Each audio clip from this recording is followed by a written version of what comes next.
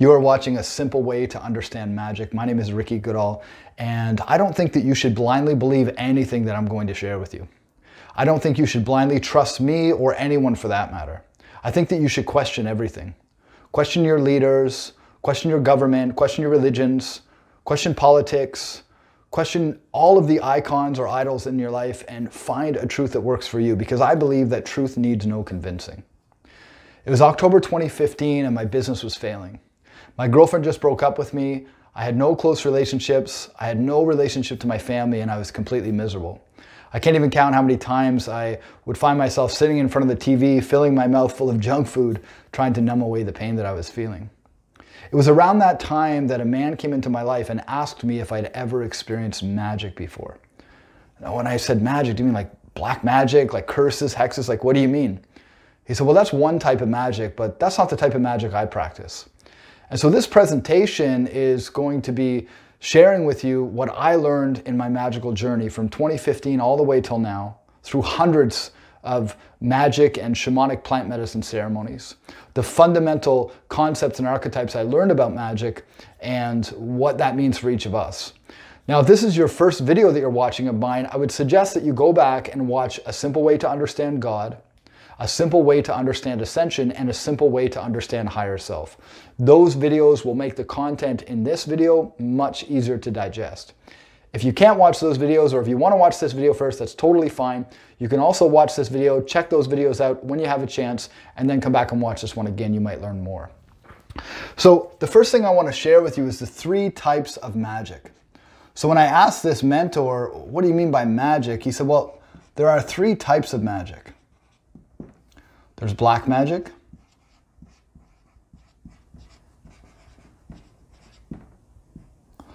gray magic, and white magic. These magics are also referred to as low magic, middle magic or neutral magic, and high magic. So the practice that I was learning was the practice of high magic at the bottom. So black magic is the magic of curses and hexes, and it's intended to harm other people. Now, the trouble with black magic is that the people that practice it are missing maybe one of the most, at least in my opinion, most important principles of magic. And that principle is as within, so without. Or in other words, what we put out comes back to us. So the trouble with practicing black magic, curses, hexes, trying to harm other people, trying to get their job, trying to get their girlfriend, trying to get their car or whatever, is that that frequency that we put out by trying to take from them, that brings us down to the competitive plane. On the competitive plane, what you put out, I mean on all planes, but on the competitive plane, what you put out comes back to you. So if I try to hurt somebody else, if I try to hex somebody or curse them, at some point, I'm going to receive that energetic signature back to me. So in other words, if I put a hex on somebody, the universe is going to put a hex on me. If I curse somebody, the universe is going to curse me. What we put out comes back to us. So black magic, in my opinion, and this is no judgment, lots of people start in different places. I was a mixed martial arts fighter for a lot of my life, and I used to imagine myself beating my opponent. In some ways, that's sort of a version of black or gray magic. But, so no judgment. But in my opinion, if a person practices black magic, they're guaranteed to experience serious suffering in their lives. Because black magic, as you'll learn, is working with a different plane of reality. Gray magic, on the other hand, is magic sort of like the law of attraction, trying to attract things that you want. It might be visualization, trying to visualize the life that you want. It's neutral magic. It's not bad or good. It's just sort of in the middle. Now, the trouble is, depending on what kind of magic you're practicing, it can very quickly become black magic. So it's important for us to remember the most important, besides as within, so without, is to never impede free will. If we impede free will, what we're doing is standing in the way of the one most important gift that our Creator's given us all. We've all been given the gift of free will. And so if I stand in the way of somebody else's free will, I'm standing in the way of the gift that God or Creator or conscious universe gave to them. So if I practice black magic and I'm trying to impede the free will of another, that's going to come back to me in heavy negative ways.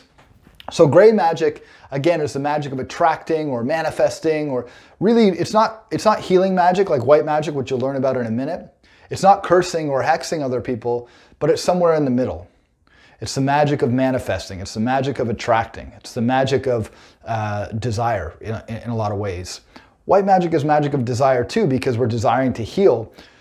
But with white magic, what we're recognizing is, again, as within, so without. My external world is a reflection of my internal world. So if I want to create an external world that matches my version of paradise or heaven or my dream world, what I need to do is change the internal programming that exists inside of me so that my external world matches my internal programming. If you don't know what that means, again, I suggest checking the other videos, A Simple Way to Understand God, Ascension, and Higher Self. That will help you understand what I'm talking about here. In order for me to change the external world, I have to change my internal world. White magic is, in my opinion, or high magic, the most effective way to achieve this.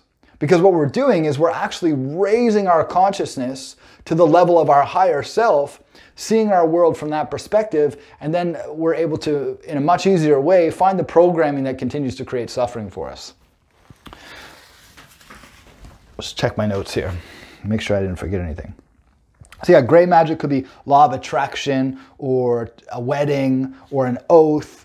It's kind of neutral. It's a type of magic practice that isn't, again, it's not trying to hurt anyone, it's not trying to heal anyone, it's kind of in the middle. Now, the easiest way to understand magic using the symbols that you would have checked out in the other videos, you would have learned about in the other videos, we can kind of imagine it like this. If you remember, we have the tetragrammaton, which represents God, creator, or conscious universe. And then as the tetragrammaton manifests, we create the pentagrammaton, the image of our higher self. And then we have the three-dimensional character, identity, or ego. But today we're going to learn about a different version of ourselves, what I call the lower self.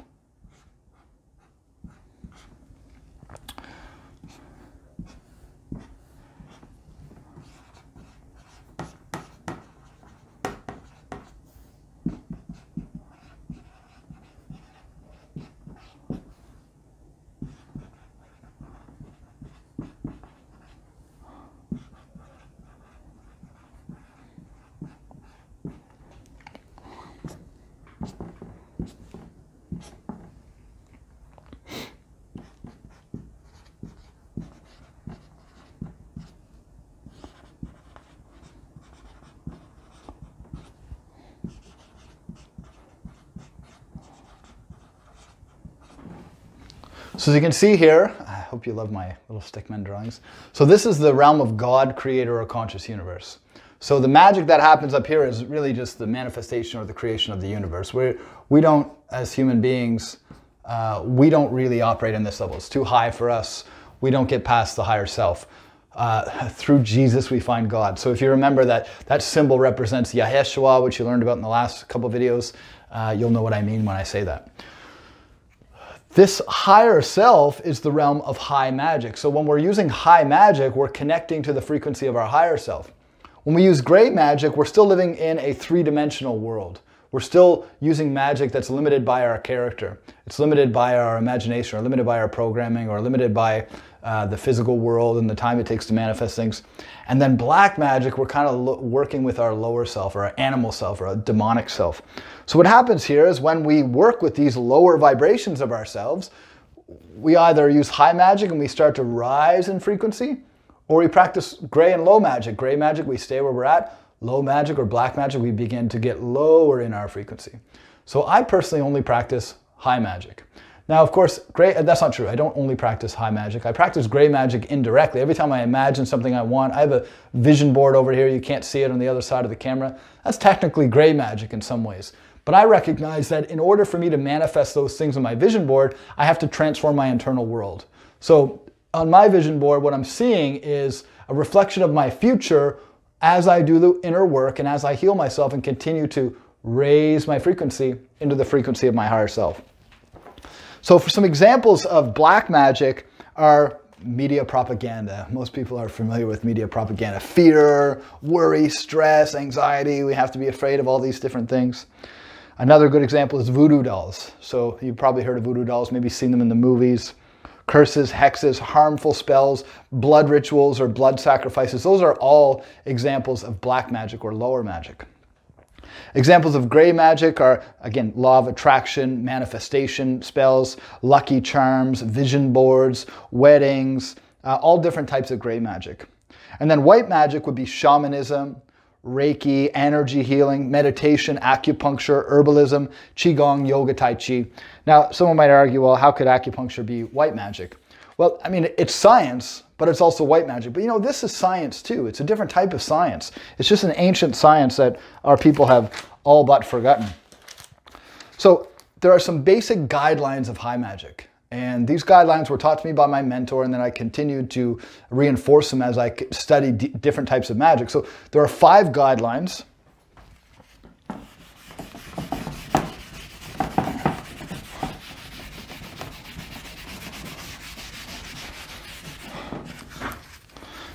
So here's your high magic guidelines. Now these aren't rules. When I originally wrote this, I called them rules in quotation marks, but I didn't even want to say that because in magic, number 1 rule or guideline is that intention is everything. Intention is everything. Or wait, no, that's not number 1. That's number 2. Number 1 is question everything. Question everything. Question, you have no reason to believe that Ricky Goodall even exists other than the image that's being created by your retina and that your brain is perceiving. You have no proof that I actually exist. In fact, quantum science tells us that nothing is real in a sense that it's actually physical and solid and stuck in its ways. Everything is actually energy and it changes based on how we change. So we have to question everything. We have to be humble to the fact that I don't know what I don't know, and there can be so much more to the universe than I realize. You already know this one. I just said it. Intention is everything. So I've had students, I've had clients ask me like, oh, well, you know, the Bible says magic is evil. Some religions say magic is evil. What do I think? Well, intention is everything. So if my intention is to harm others, then what I'm doing is I'm living from a place of ego or evil, and I'm resonating at that lower frequency that we talked about earlier. But if my intention is to uplift humanity or to uplift myself without harming or limiting or competing against others, then I'm living aligned with the Creator, and that can't possibly be evil. So intention is everything. Very important to remember. Number 3, we talked about it earlier, what goes out comes back. So it's very important for me to remember that if I do a powerful enough magic ceremony, what goes out comes back. If I do a powerful enough magic ceremony, I could have a really challenging couple weeks or month after that, because the frequency that I create in the ceremony, I project it out of the universe. Now the universe has to create an echo that comes back to me, and that could come in the form of, I've seen people go through breakups. I've seen people's businesses close down because deep inside they didn't really want it. I've seen people, lots of different things can happen, but it always leads to something better. So the magic ceremonies are very powerful. It's important to make sure that we know what we're doing, because what we put out comes back to us. This is the one that my mentor taught me that I'll never forget. There is only love in the universe. Now, some people say, how can you say there's only love with all the evil in the world, all of the people starving, all of the people dying? Because from a higher perspective of our Creator, the people who are suffering now will eventually, if they come back, if you believe in reincarnation, they'll eventually come back and they'll work their way up. People practice evil, that evil will come back to them because what you put out comes back to you. And eventually their evil deeds will be neutralized because they will experience some level of suffering, some level of karma that will eventually neutralize it. They'll learn their lessons and they'll continue the inevitable evolution toward the higher light. There is only love in the universe. Everything that we think is punishment and suffering is actually just another version of love, the darker version of love, trying to teach us to move back to the light. So there's only love in the universe. And then my shaman taught me this: our heart is the greatest magician or the greatest healer. All of the greats in history, great healers, great leaders, They never said, listen to me, I know everything, don't listen to anyone else. They said, listen to your heart. You find your own truth. The truth is different for everyone, it's subjective. And so the greatest healer, the greatest magician, the greatest shaman is your own heart. And if you remember that, then that puts you at a level of the greats, the greatest in history. It doesn't matter whether it was Jesus or Buddha or Moses or King David or King Solomon or Paramahansa Yogananda, it doesn't matter who it is. And I'll talk about all of those in a few minutes. We're all magicians. We're all powerful individuals. We're all powerful healers, powerful shamans deep inside. Some of the other things I wrote down here is that high magic is really intended to raise the consciousness towards unity, oneness, peace, and prosperity. Great magic is meant to just really attract and create things into our lives and change the world from a physical realm, but high magic is meant to bring us up to the frequency of heaven on earth. And you might not believe in that terminology, or maybe because of religion, the term heaven doesn't resonate with you. My next video is going to be called A Simple Way to Understand Heaven. And if you check that video out, you might realize that, oh, wait a minute, heaven actually is something that I resonate with. All ceremonies, rituals, and spells in high magic are intended to resolve inner conflict so as to generate an external experience relative to the internal transformation. In other words, all magic ceremonies, rituals, and practices in high magic are designed to transform the internal world so the external world matches the inner transformation. If you've got pain and anger and hatred inside of you, then your external world will reflect pain, anger, and hatred. If you can heal that pain, anger, and hatred and turn it into love and prosperity and unity and oneness, that's the reality we will experience outside of us, or that you will experience outside of you. In other words, heal the inside to change the outside. Heal the inside world to change the outside world. Now, there are some famous high magicians in history. You won't find this if you look it up, likely. These are my opinions, but King David, King Solomon, Moses, Jesus, Buddha, Lao Tzu, Paramahansa Yogananda, Bruno Gröning, and others. Jesus, whether or not Jesus was an actual man that lived 2,000 years ago, that's not a conversation for this video, but I did talk about it in the other videos. If you've watched those, you already know my opinion on that. I believe that we are all Jesus. We are all the higher self. We are all Yeshua at the core, and that the man we call Jesus was actually named something different likely, and that Jesus was the title that was given to him. But again, that's a conversation for another day. I put a star beside this next point. Traditional high magic happens in a ceremony, which takes place inside of a magic circle. So we're going to start getting into the magic circle, which is also called a sacred circle, a medicine circle, a medicine wheel, sacred sphere. What else have we got here? Anything else? Probably other names too. You might know some others yourself. Those, yeah, transformation circle, magic circle, etc. The circle represents the macrocosm, a reflection of the everything, God, creator, conscious universe. And what we're doing is we're creating a microcosmic magic circle. And the idea is that whatever you perform inside of the magic circle is meant to be a reflection of what you want changed in the external universe. So what you create in the microcosm, or in other words, your magic circle, is what you're intending to reflect in the macrocosm, in other words, the universe. So the magic circle represents the cosmic egg. It represents the universe. It represents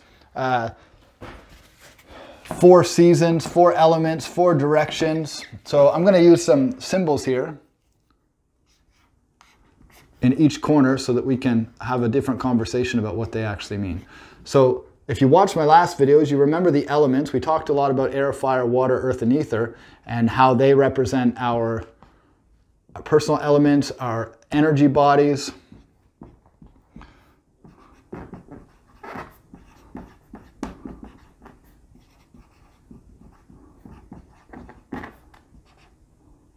Oops, that's not right.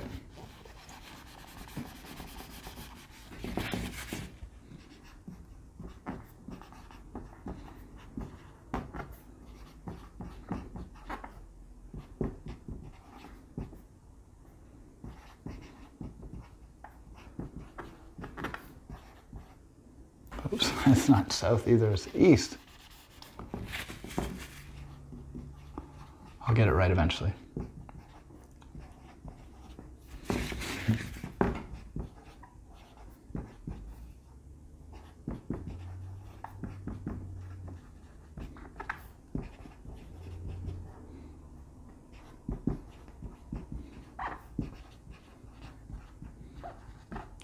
This was probably, what I'm about to share with you is probably the most fundamental and profound experience of learning magic that happened for me. So the magic circle represents the universe. It represents the east, the south, the west, and the north. Now, if you recall, you should be able to see it in those. The air element represents our mental body. It represents our mind, and it also represents the direction east.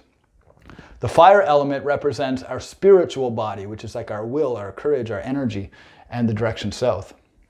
The west direction represents the element water, which is our emotional body, or our feelings, our pain or our pleasure. The earth element represents our physical body, which is obviously our physical body, which is the direction north. What we're doing in a magic circle, again, this is my understanding, is we're working with the four elements, or working with the four bodies, mental, emotional, spiritual, and physical body, so that we can create change in those bodies, which are also reflections of the elements, so that they can go out and change the elements in the universe.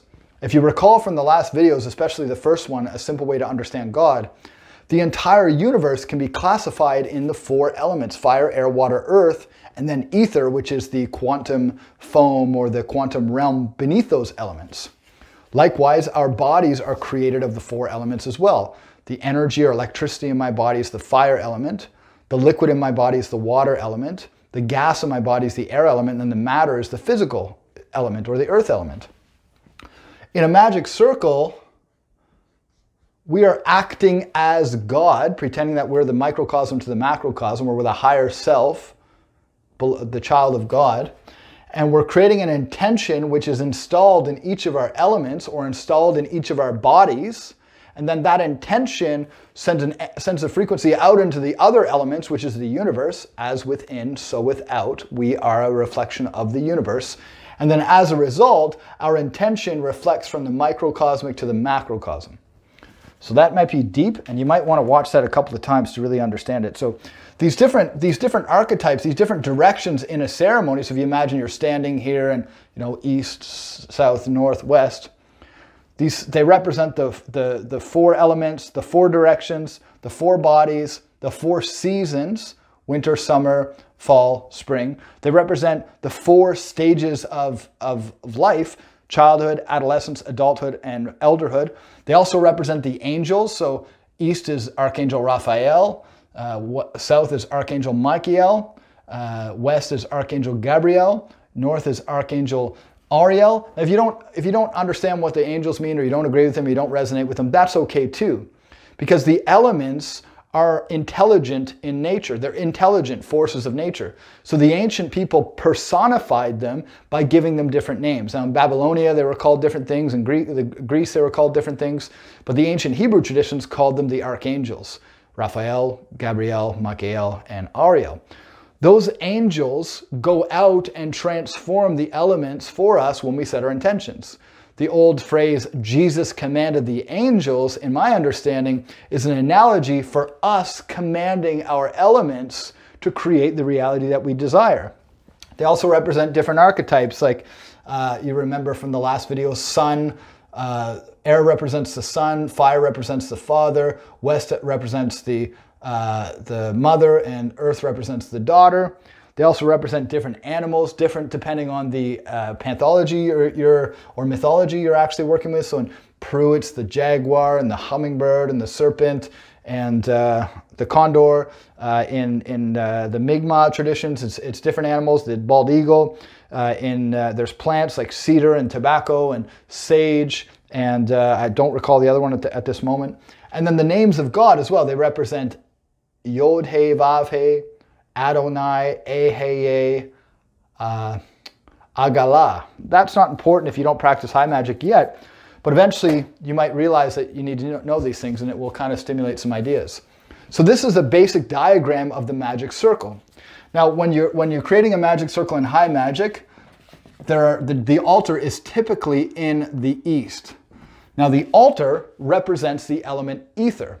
So what we do in high magic is we put all of our tools and our intentions and so on the altar, which represents the element ether, so that the element ether can create at the basic or fundamental levels. It can change how these elements respond in the world or reflect in the world. Again, this is deep stuff. It might not be for everyone. Maybe you're listening to this and saying, what is the point of any of this? Why do I care? And maybe now's not the time, or maybe you're just not interested, or maybe you're loving what I'm sharing right now. I'm sharing this information because I love it, because it's my zone of genius. It's what I love to do. And I know that there are people out there that really benefit from it. So there are tools in magic that help us create what we want. So when we put certain tools in the altar, they represent certain things. I have an altar behind the camera here with my different tools on it. So the altar represents ether. The athame, or the ceremonial knife, represents the direction east, or the element air. The wand represents the direction south, or the element fire. The chalice, or the cup, represents the direction west, or water. Now, the pentacle, or the pentagram, it's like a little saucer with a pentagram on it called a pentacle, represents the element or the direction north, and the element earth. Now, if you practice shamanism, or you might, if you practice like North American shamanism, you might use something different. You might use an altar still, but you might use a feather to represent the element east, and or the direction east, and the element air. You might use, I'll do the fire last, you'll understand why in a second. You might use an abalone shell or a seashell to represent the element, the direction west, and the element water. You might use sage or cedar to represent the direction north and the element earth.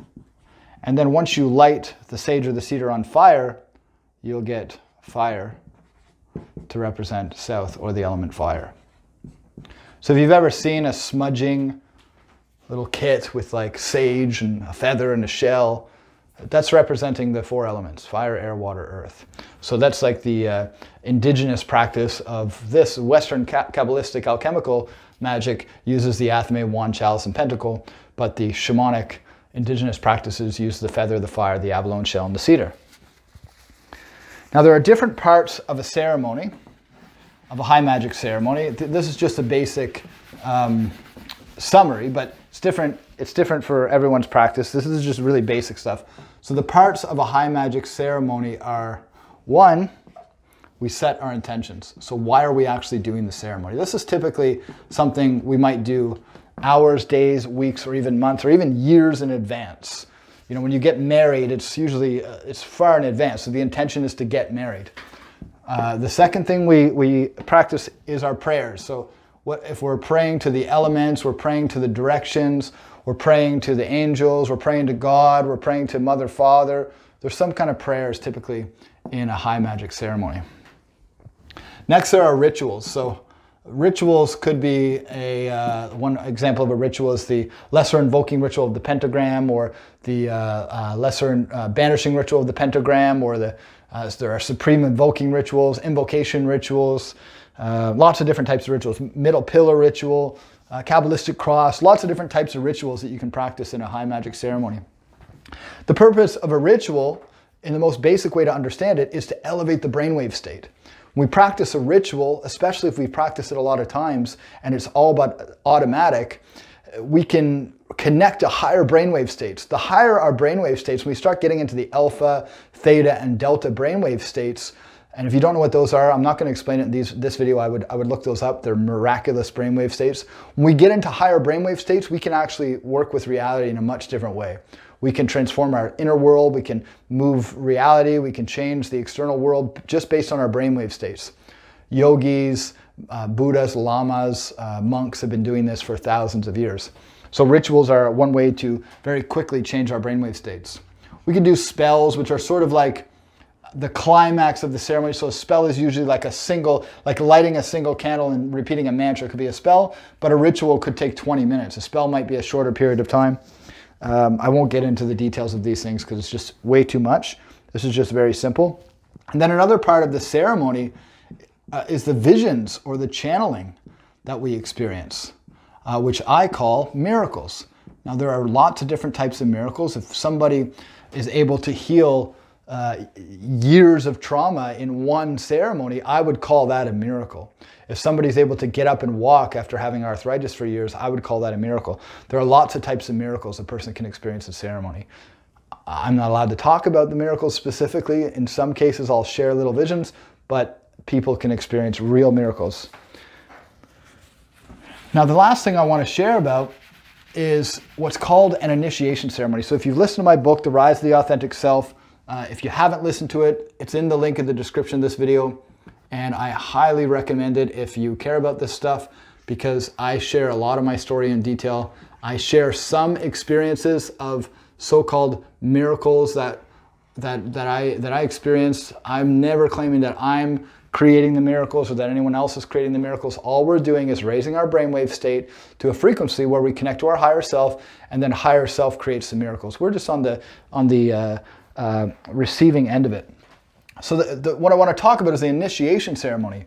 The initiation ceremony is the first ceremony that we experience in magic when we're really beginning our magical path. Now, lots of people practice magic without an initiation ceremony, but an initiation ceremony accelerates and amplifies our experiences. So it's an ancient rite of passage. It's an ancient analogy for our death and rebirth. So when we experience an initiation ceremony, what we're doing is working with an initiator, somebody who is trained in initiating other people, and that person, through oral tradition, is initiating us into the practice of high magic. It represents the death of our ego or our lower self and the birth of our higher self. Initiations happen like baptisms or anointings and lots of different types of initiations. Freemasonry, Illuminati, all these different practices, they have initiation. Hermetic Order of the Golden Dawn is an initiation. Fraternities have initiations. Lots of different types of initiations. As for high magic, this is the idea. It's the death of our ego or our lower self and the birth of our higher self. It's an oral tradition passed on from teacher to student. That's very important. Oral tradition is not something you can read in a book, or even what I'm doing here is kind of giving you an oral tradition, but if we were sitting in front of each other and I was sharing this stuff with you, you'd be receiving a different energetic frequency from me. If you don't believe in this stuff, trust me, I didn't believe it when I started it. You really have to experience it to believe it. Initiation ceremony amplifies our magical abilities. So if you've got magical talents that you're aware of, or maybe that you're not aware of, initiation can amplify your abilities. Whether that means empathy, whether it means compassion or courage, or whether it means telekinesis, telepathy, transmutation. It can mean lots of different things, and initiation ceremony amplifies that experience. It can lead to flow. It can lead to amplified brainwave states. It can lead to miraculous healing of self or others. It can increase our experiences of healing and magic overall. It's essentially an electrical transference between the initiator and the initiate. So I don't know if I'm spelling that properly here, but that's okay. It's an electrical transference. So if the initiator has done a lot of deep work on themselves, if they practice a lot of magic, if they've learned a lot of things and they initiate you, in some ways you're going to receive the wisdom and the understanding that they've developed in their journey. You're going to in some way receive that magic, receive that magical ability. I was very fortunate to have been initiated by a very powerful magician. I'm very grateful for the experiences that I had. So an initiation ceremony is really the death and rebirth of our ego or our lower self, so that we can begin the journey, which you learned about in A Simple Way to Understand Ascension, the journey of the path of the pentagram. Now, not all systems recognize the path of the pentagram. They call it lots of different things: tarot, Kabbalah, alchemy, the alchemical process, but they're all based on this fundamental idea, which again, you can learn about in the other video, A Simple Way to Understand Ascension. Our initiation ceremony is really like right here, where we're going down and we're beginning the awakening stage. Again, if you don't know what I'm talking about, check out those videos, it'll make more sense. When I was initiated in between October and November of 2015, my life transformed dramatically from that point forward. I completely changed. I was Ricky Goodall, the MMA fighter around that time, and that version of me got humbled very quickly. I went through different shamanic medicine ceremonies after that. I worked with high-level coaches. I went through pilgrimages. I traveled to Peru multiple times, Mexico, California. It transformed my entire life. It showed me who I really am and what I'm capable of. So if you have the opportunity to be initiated by somebody in high magic, I strongly suggest it. Now the thing is, I didn't look for this guy. I didn't even know that high magic existed. He came to me. So the first step is really setting the intention. If we want change, real dramatic change, I was going through a devastating breakup at the time and I was so sad and depressed. And that's when this magician came into my life. The teacher comes when the student is ready. So initiation is the acceleration and the amplification of our magical abilities in our healing process. It's an intense journey. It's not for everyone, but I guarantee you, if your goal is enlightenment, freedom, and liberation, initiation is like adding jet fuel to the process. So if you enjoyed this video, again, please check out the other ones. If you want to learn more about this stuff, check out my audiobook in the link below, The Rise of the Authentic Self. It's free on YouTube. I'll have other links in the description of this video for other things you can check out, like my community, The Tribe. The Tribe is, we create space for brave leaders to become superhuman. We've got members from all over the world. It's free to join. We have some higher level memberships if you're looking for extra support. We've got lots of content, lots of different resources we share with our members. But most importantly, we have events that happen every week where we connect our members to other members. So this is important because when you're going through this journey, as you might have heard in some of the previous videos, Aristotle said the mind has a mechanism of self-contradiction. So over time, our mind will actually begin to forget what we're learning about. It'll actually forget the miracles that we've experienced. So we need to be surrounded by people who can continue reminding us, because we are the average of the 5 people we spend the most time around. So check that link out as well in the description, www.thetribe.me. We'd love to have you there. We'd love to see you at the Tribe. And if you enjoyed this video, please like it. Please share it with somebody you think could benefit. And remember to check out the other videos as well. Thanks for watching, everyone.